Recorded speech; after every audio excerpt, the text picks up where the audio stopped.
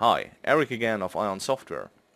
In this little presentation I will give you a very short run through the new features in Fusion 6.1.4.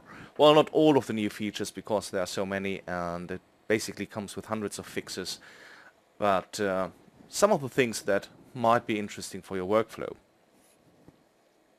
So let's start with the 3D space first, and for example the duplicate 3D now comes with some new options. So for example, what we have here is an option to influence the transform method. So it could be either set to accumulate, which means that all the transforms, rotation, etc., are put on top of each other, or it could be set to linear, which means all the transformations and rotations are put in one big matrix and only applied once to the entire queue of objects. You will also see the copy probability slider. So this is basically something like a random value that determines how big the probability is that a copy of any given object is created. You will also see buttons for the transform orders. So the default order is scale, rotate, transform. So first the object is scaled, then it's rotated, then it's transformed. You can also switch that to scale, transform, rotate, rotate, transform, scale, rotate, scale, transform, transform, scale, rotate, and transform, rotate, scale, which as you can see influences your scene differently because it's always different what happens first to an object before the next thing is applied. Let's add another duplicate 3D here, so we've got a little scene and view it through our camera. Let me actually switch this to a double viewport here. Another option is that you now have the possibility to pick XYZ coordinates as well as XYZ rotation. What does that mean? Well, as you see here, I'm viewing my original scene on a downstream tool here, and on the left side I'm viewing another merge which has this shape 3D, this plane here coming in. So if I go to the plane's 3D controls, I can actually pick the position of the plane in the 3D viewport, as you can see on the left.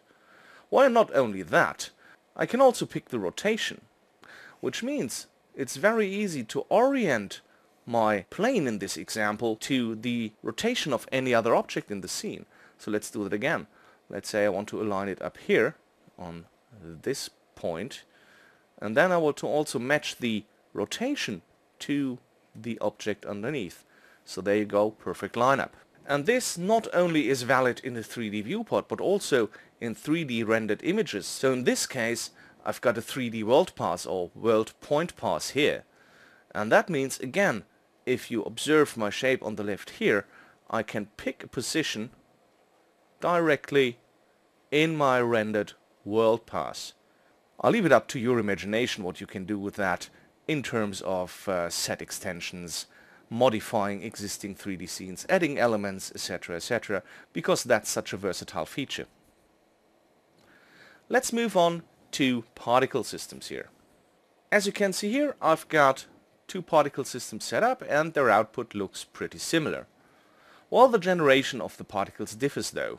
In the first case, I've got a standard particle emitter which has some velocity and drives the particles.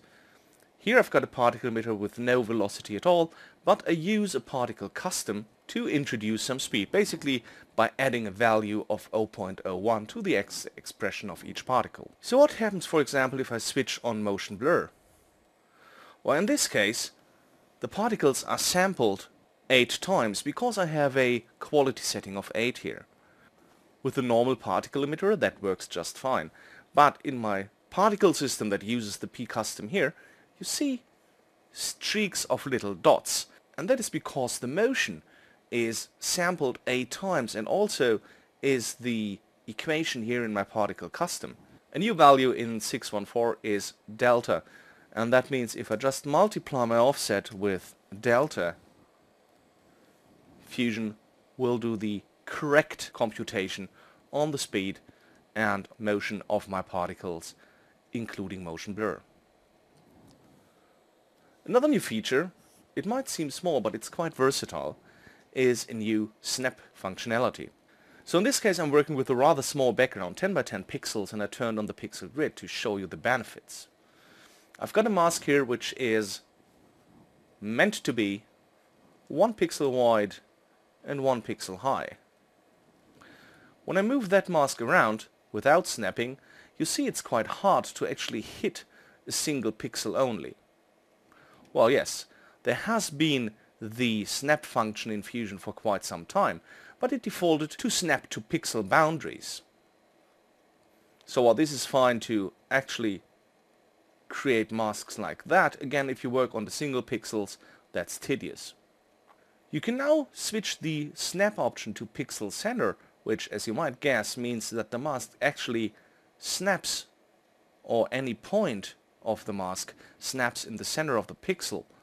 And let's bring that back to pixel boundaries, and I can easily snap my size of the mask to the size of 1 pixel.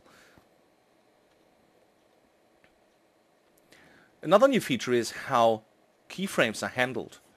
So in this case, I've got a very simple animation here. Let's look at that, switch to fit. And you could copy and paste keyframes in Fusion for many years now. However, if you copy them now and then paste them into the text editor of your choice, so you actually not only get an outline of how you could set up your own splines in scripting, but you also get all the keyframes, the time values, the actual values of the keys and the handles here. And that also means that you can easily modify it either manually or by a script or by search and replace. And again, select all, copy it, and back in Fusion, let me get rid of these here, and back in Fusion paste points values, and there you go with the new values we just modified in our text editor. Also, masks can now be cached to disk. Last but not least, a new behavior in our loader. So if I want to load a sequence like this one, you will see that the open file dialog not only gives me the name, but also the length of the sequence and some missing frames. So this sequence is supposed to be 140 or 141 frames long, but there seem to be gaps in the sequence between 51 and 59 and 71 and 119. And the cool thing is, if I hit F2, mark up these numbers here, copy them, and for example use them in my render manager, paste them in to set a new render range. So that's a very fast overview on the new features in Fusion 6.1.4. There's more, so make sure to read the release notes. Cheers and stay tuned.